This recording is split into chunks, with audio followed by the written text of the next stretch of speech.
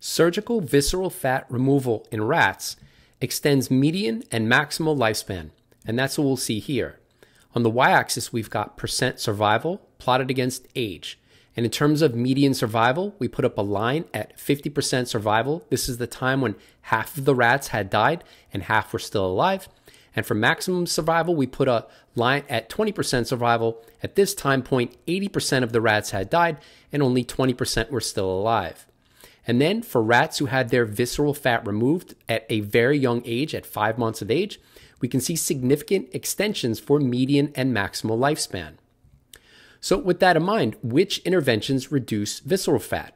And one intervention is calorie restriction, which is well known to reduce visceral fat. And if you missed that data, I showed it in an earlier video. It'll be in the right corner. So in terms of lifespan for calorie restriction, that was also explored in this study.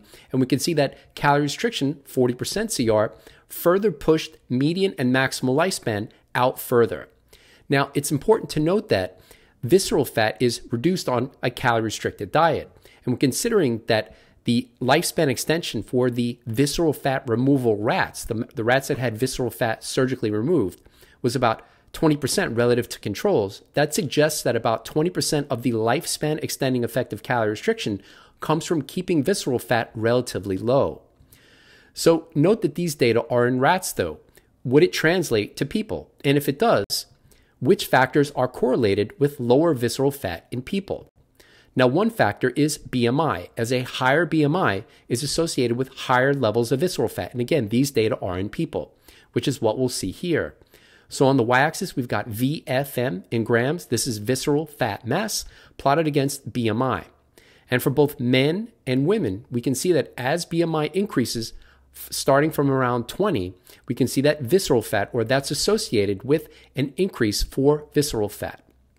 So in terms of what's optimal for visceral fat in men and women, using BMI, its association with BMI, it's a BMI in the 20 to 21 range is associated with the lowest levels of visceral fat. But BMI is a gross measure of body composition. So fortunately, in this study, they looked at body fat percentage, and they used DEXA, which is an important measure. It's important to mention that they used DEXA. This wasn't an estimate using a body size, so waist to hip circumference or different measure. They used specifically DEXA, which is as close to accurate as one can get for measuring visceral fat. So in this study, they saw that a higher body fat percentage is associated with higher levels of visceral fat, which is what we'll see here. So now here too, we've got visceral fat mass on the y-axis, but instead plotted against body fat percentage. So for men, we can see that as body fat percentage increases, starting from about 10% body fat, visceral fat mass increases. And for women, the data isn't as continuous. So in the high teens, low 20s, visceral fat actually declines by a small amount. But then we can see that visceral fat mass increases for women that have a BMI greater than about 22%. So in terms of what's optimal in association with body fat percentage in both men and women, for men in the 10 to 13% body fat range, that was associated with the lowest visceral fat mass in this study. And for women, it was in the 19 to 22% range.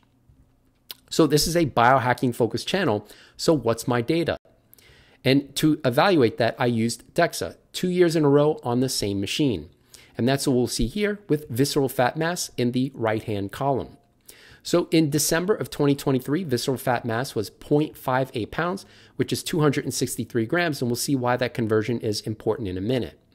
And then in 2024, it looks like I measured 2 separate times, but it's actually on the same day. So just how good is DEXA? How reliable is it test to test? How precise is it for measuring visceral fat, laying in exactly the same position 2 scans in a row? And unfortunately, we can see that there is some variability. For the first test, it was 0.8 pounds. And for the second test, immediately right after, I didn't go anywhere, I just laid in the same position, it was 0.59 pounds, which is a 36% difference. Now, before going deeper into that story, note that I earlier showed associations for BMI and body fat percentage. So how do those data relate to the visceral fat mass on these 2 different test dates?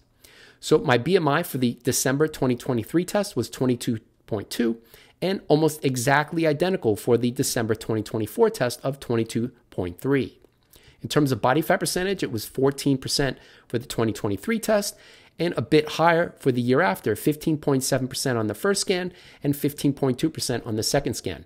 Note that the variability in whole body fat percentage, test to test, laying in the same position, is very low relative to the 36% that was different test to test for visceral fat. So DEXA is much more precise at evaluating whole body fat mass and correspondingly body fat percentage. And at least for the December 2024 test, there was a lot of variability for its visceral fat mass evaluation.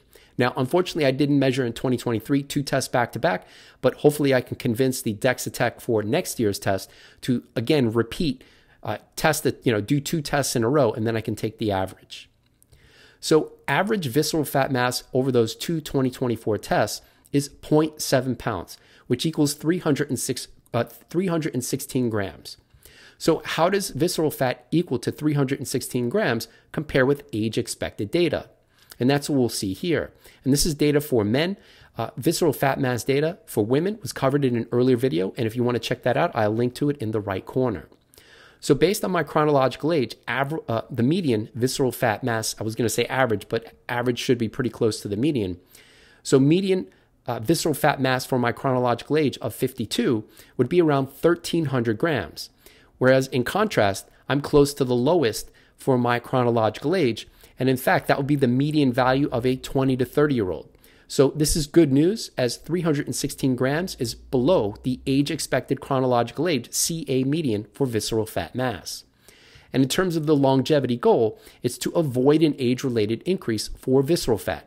Now, you could say in 2023 it was 263 grams, and it's an average of 316 grams in 2024, so already it's gone in the wrong direction.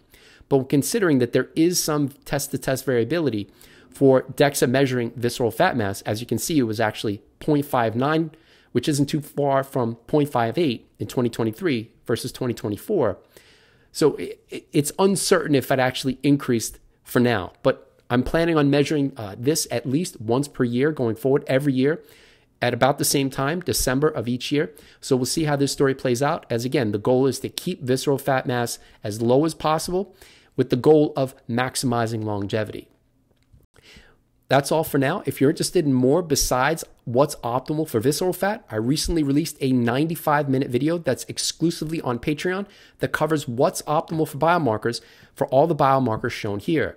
Now, these days, anybody can ask AI or LLMs, ChatGPT or your LLM of choice, what's optimal for biomarkers. But from my experience, they don't dive deep into the weeds like I have. So if you're interested in checking that out, this is a new Patreon tier. And before you go, we've got a whole bunch of discount and affiliate links that you can use while testing yourself that help to support the channel, including ultralabtest.com, which is where I get the majority of my blood tests, the clearly filtered water filter, which I have and I use. And I should mention all of these discount links or affiliates I'm actively using or have recently used. At-home metabolomics with Iolo, oral microbiome composition, NAD testing with Ginfinity, epigenetic testing, at-home blood testing with SciFox Health, which includes ApoB, but also GrimAge, green tea, diet tracking with Chronometer, or if you'd like to support the channel, you can do that with the website Buy Me a Coffee. We've also got merch, so if you're interested in wearing the ConquerAging or Diet Trying brand, as I've got on here, that link and all of the other links will be in the video's description. Thanks for watching. I hope that you enjoyed the video. Have a great day.